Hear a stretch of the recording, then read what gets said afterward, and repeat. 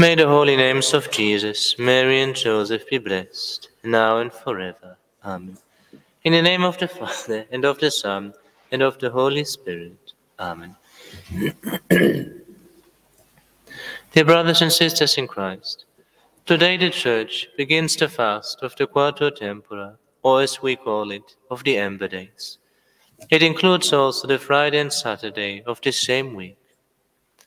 This observance is not peculiar to the Advent liturgy, but is fixed for each of the 4 seasons of the ecclesiastical year.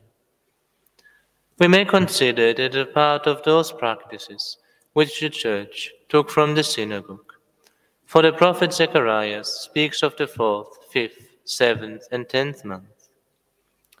Its introduction into the Christian Church would seem to have been made in apostolic times.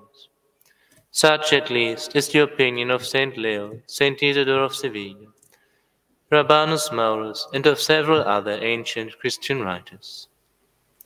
From the first ages, the Ember days were kept in the Roman Church at the same time of the year as at present.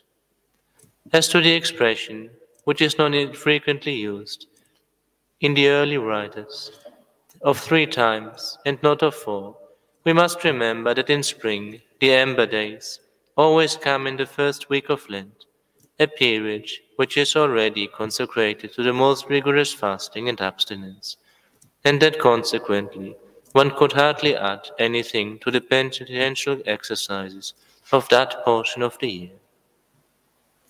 The intentions which the Church has in the fast of the Ember days are the same as those of the synagogue, namely, to consecrate to God by penance the 4 seasons of the year.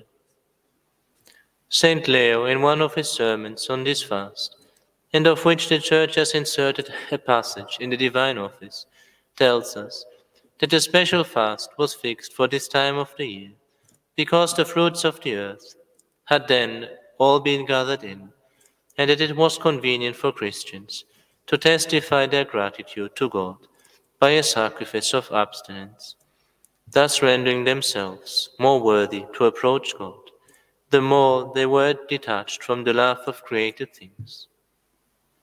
Fasting, adds the Holy Doctor, has ever been the nourishment of virtue. Through abstinence, by voluntary mortifications, the flesh dies to its concupiscences, and the spirit is renewed in virtue. But since fasting alone is not sufficient to secure the soul's salvation, let us add to it works of mercy towards the poor. Let the abstinence of him that fasts become the meal of the poor man. Since the actual discipline of Advent is so very mild, let us be more fervent in observing the fast of the Ember days. Let us keep within ourselves the zeal of our holy forefathers for this holy season of Advent. We should never forget that although the interior preparation is what is absolutely essential for our profiting by the coming of our Lord Jesus Christ, anyhow, this preparation could scarcely be real unless it manifested itself by the exterior practices of devotion and penance. The fast of the Ember days has also another object beside that of consecrating the 4 seasons of the year to God by an act of penance. It also has in view the ordination of the ministers of the Church, which takes place on the Saturday, and of which the notice was formally given to the people during the Mass of the Wednesday. In the Roman Church, the ordination held in the month of December was for a long time the most solemn of all, and it would appear from ancient chronicles that except in very extraordinary cases, the 10th month was, for several ages, the only time for the conferring of holy orders in Rome.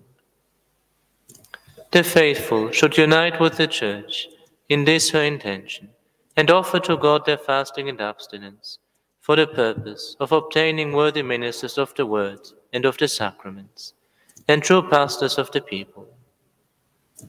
The Church reads during today's Holy Mass a passage from the chapter of St. Luke, which gives Our Lady's Annunciation. The fact of this Gospel having been chosen for today has made the Wednesday of the third week of Advent a particularly marked day in our calendar. Let us therefore propose to use with moderation what God gives us through nature, and to also share these gifts with the poor. We want to ask Our Lady of the Annunciation to dispose us in such a way that at Christmas we may worthily receive the coming Christ into our hearts. May the holy names of Jesus, Mary, and Joseph be blessed, now and forever. Amen. In the name of the Father, and of the Son, and of the Holy Spirit. Amen.